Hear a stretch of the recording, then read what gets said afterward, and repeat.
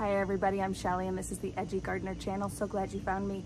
Today I'm going to be working on a project on this fence behind me. I've been looking forward to this since early spring, and there's just been so many things that have gotten in the way, but today I'm going to start and hopefully finish it. What I want to do is put a Belgian fence design right here. I think that would be so neat. I think it will hide the fence structure just a little bit and make it seem like we are surrounded by even more green, almost like a green wall. Now, I had to look this up because I didn't know exactly what it was. I've been familiar with Espalier, right? When you take apple trees or pear trees and you have them grow laterally. Well, Belgian fence is a design, but it's not lateral, it is diamonds instead.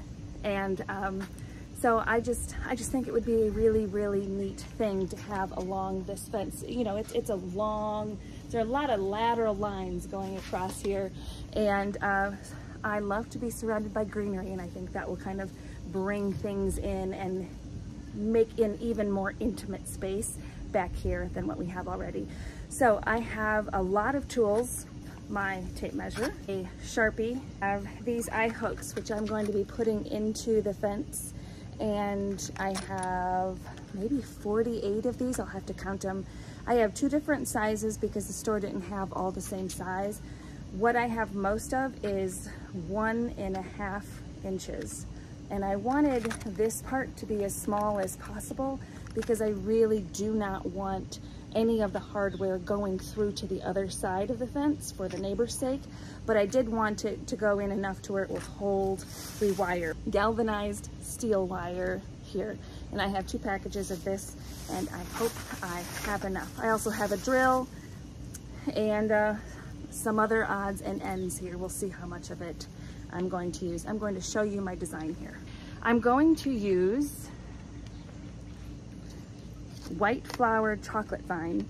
I know I could have gotten ivy, but I wanted something that flowered, and this looked so neat and pretty with its variegated leaf and its light colored flowers, and they're supposed to smell like chocolate, so that's a good thing any day of the week. I've never grown chocolate vine before, but I bought 2 plants, and they grow 15 to 20 feet long, and my Belgian fence is only going to be 4.5 by 24, so if I have 2 of those, that should fill in the space just fine. And they're very trainable, and I was trying to find the zones. Oh, the zones are 5 to 9, and I am recently rated a zone 6 here, so that should be good. If this doesn't work out, if it's either too unruly or it just doesn't train like I want it to, then I will switch to English ivy. And I sold this project to Holdigger. You know, he doesn't like a lot of my ideas. They just, because they always need more work, and of course they do. But I sold it to him because it would look just like the wall at Wrigley Field. And Holdigger is a massive baseball fan, so anything that looks or feels like baseball, he's in. So you just gotta sell it right? Okay, so let's get started. Instead of going to the trouble of hooking my iPad up to the camera, I am just going to hold it up like this. I don't know how everybody else keeps track of what their ideas are and what their projects are in the garden, but I use my notes. I am a Mac user, so I have a Mac computer, Mac laptop, I have an Apple phone, and then an iPad. And if I can get to the right note, here we go. So I kind of drew out my idea. I measured the fence, how much of it I wanted the design in my rough notes. So I took the bottom of the fence on top of my coreopsis, because you can see the coreopsis here. I didn't want to have a design that was lower than the full-grown coreopsis. So that would be 4.5 feet from there to the top of the fence. And then I have, is that backwards for you? It's backwards for me, 24 feet across. Okay, so that gives me the opportunity to do, I wanted at least 12 diamonds, and I wanted the diamonds to be 2 feet big, because I wanted the diamonds to be big enough to where the plant could grow and have a line on all 4 sides, but also still big enough to see the internal shape of the diamond. So I didn't know how to design that. So I went to my dad and he opened his CAD program and he gave me this design here. And this is fabulous. Okay, you can see the reflection of my rose in the background. But so this gives me 12 full diamonds all the way across. And what I have to do is start from the beginning and measure. Each one of these will be 24 inches apart.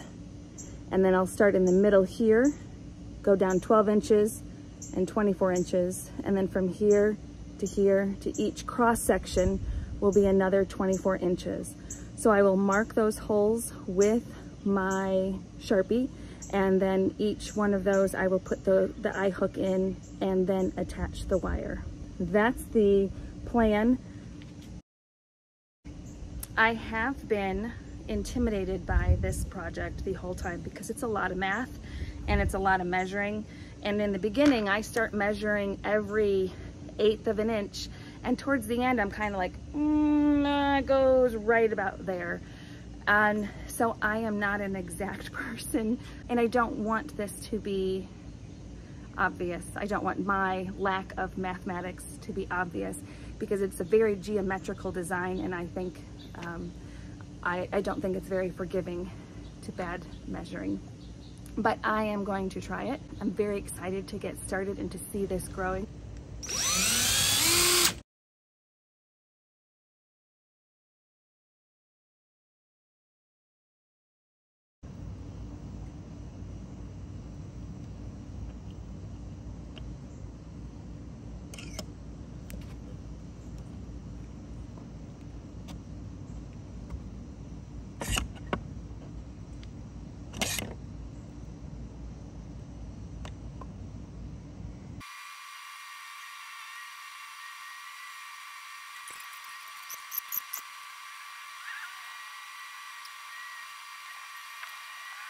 Okay, so everything has been measured, holes have been drilled, and the eye hooks have been screwed in, and I counted 63 eye hooks.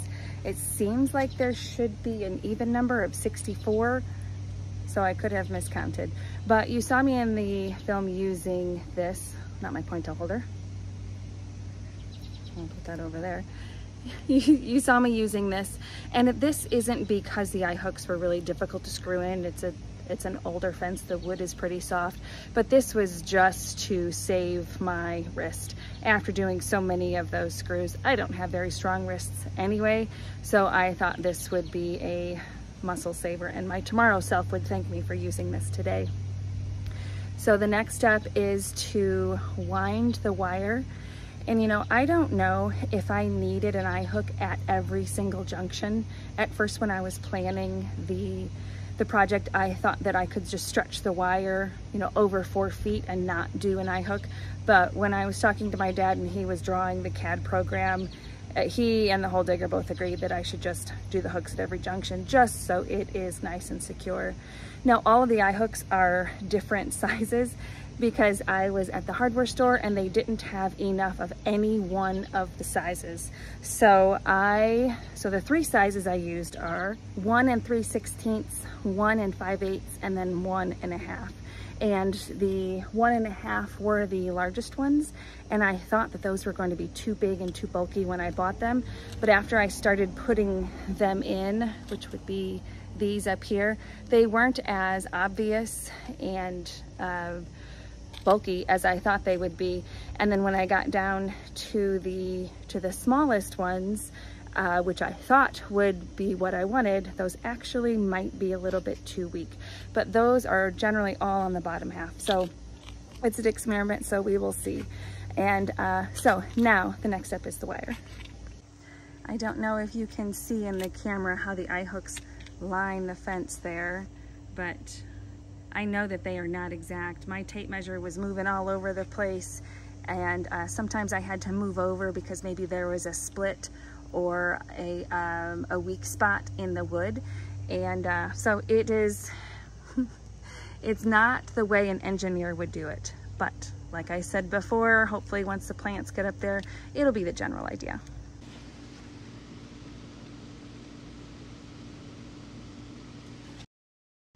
So this is a few days later. not necessarily because the project is that difficult, but more because I am doing the project in small pockets of time. And we are now on to the wire part of the project. I had to do some research and watch some videos to see how to start the process. I start to feel paralyzed in the processing of some details like this, and I was worried about messing up the design, getting lost in the hooks and ending up not having triangles but just like a spider web of wire.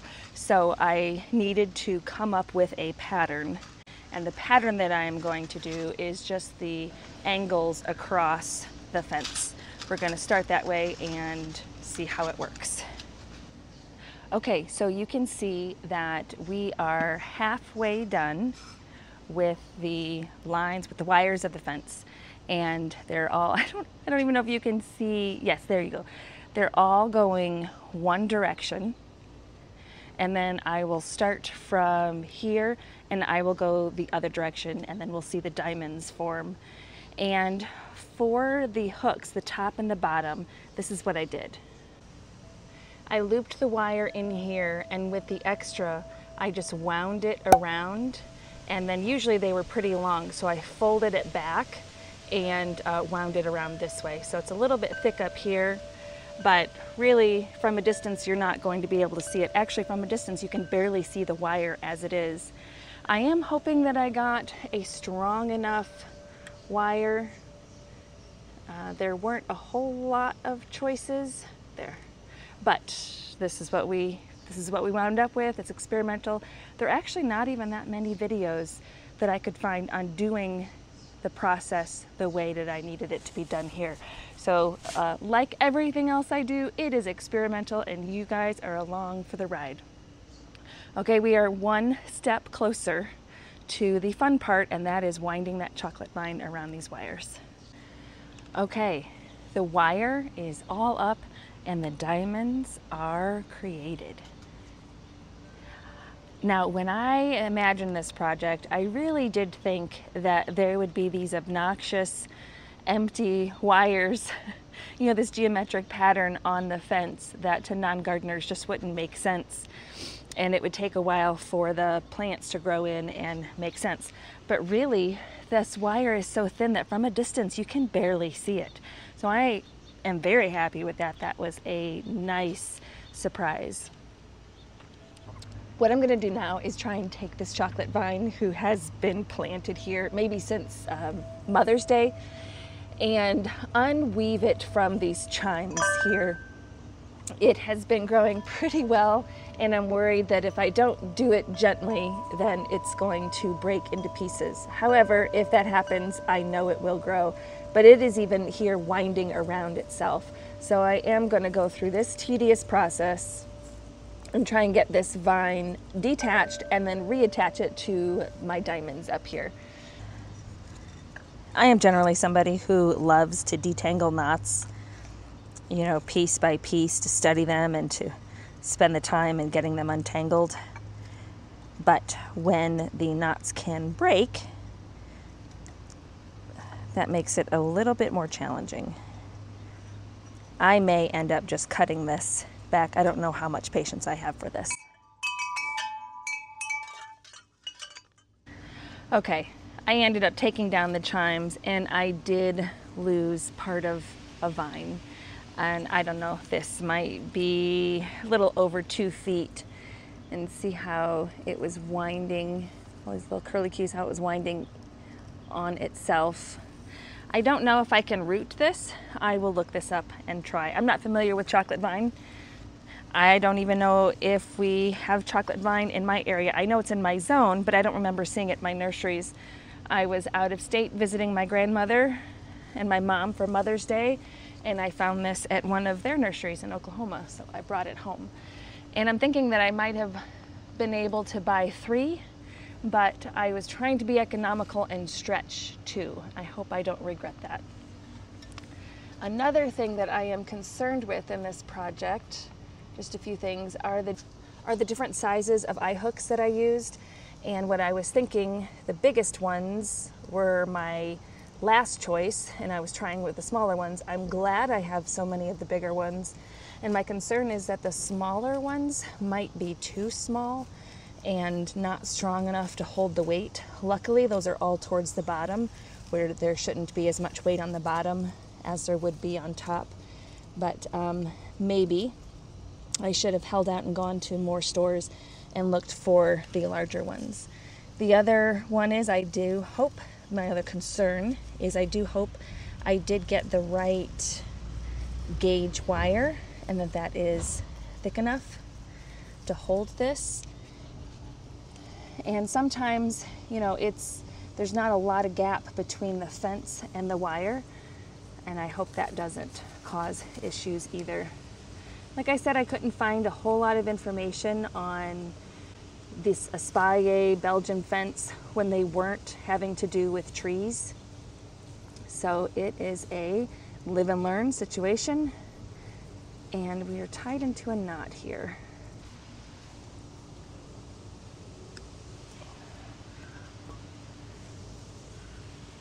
Oh, I lost another piece.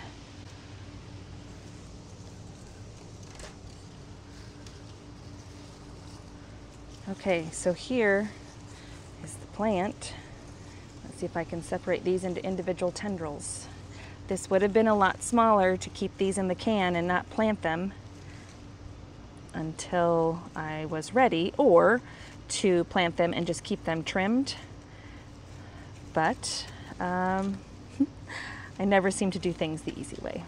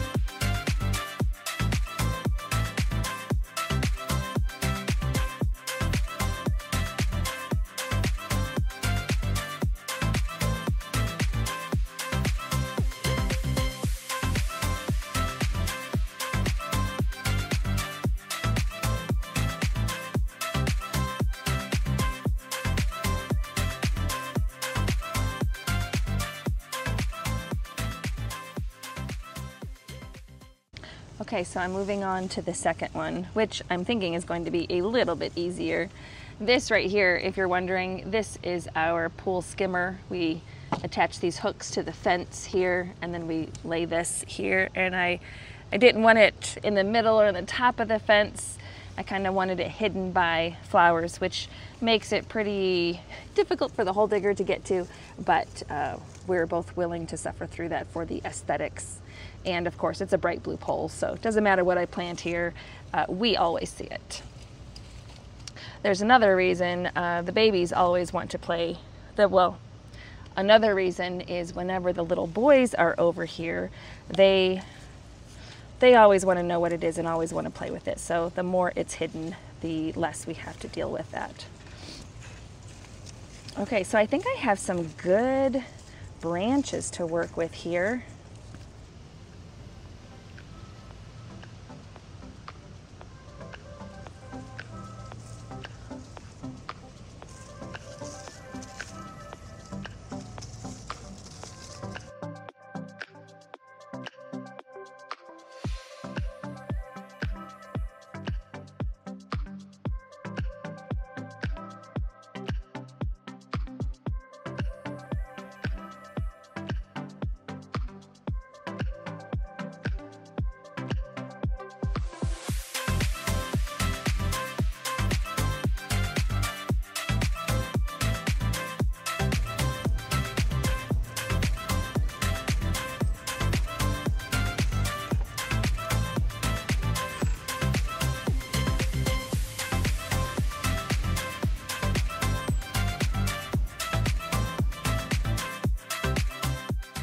So another project done in the books.